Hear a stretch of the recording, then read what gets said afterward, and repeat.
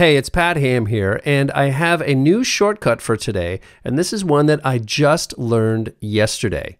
And the shortcut is X. Now, yesterday I put out a video talking about having fun with comping, and a lot of that information is still really good.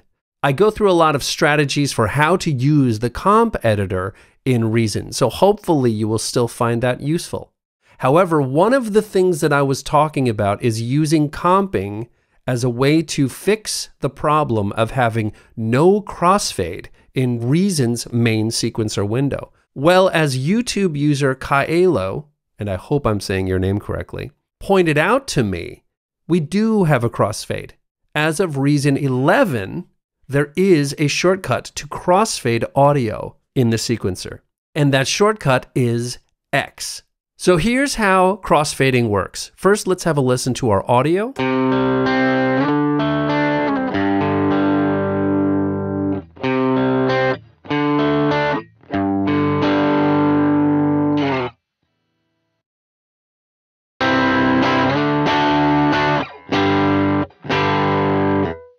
All right, so now I want to move this one over so it starts right after this one. So let's hear it again here from the end.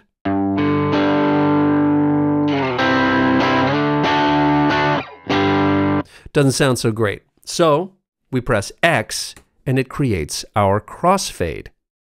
The crossfade length, as you can see here, goes to the remaining length of the overlapped clip. So if I were to move this even further in, you'll see that the crossfade will get larger.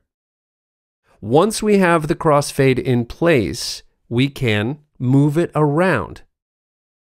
You'll notice I'm at the edge of the crossfade and I see the double arrow handle. So I can actually move this crossfade around. Now I have snapping on, but if I turn snapping off, I can make it a fine-tuned change.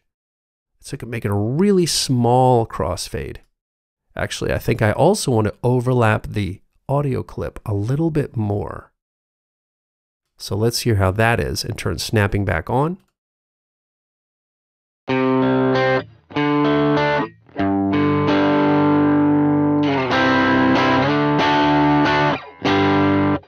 That sounds a little bit better, and I can even go in here at the middle of the crossfade and slide it back and forth so that we change the amount of crossfade.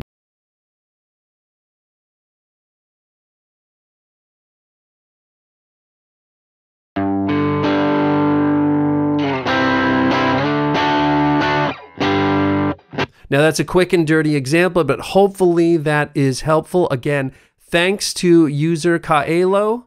Again, sorry if I'm getting your name wrong.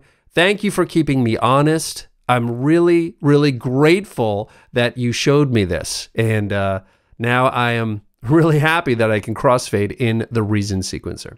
So that's your shortcut for the day.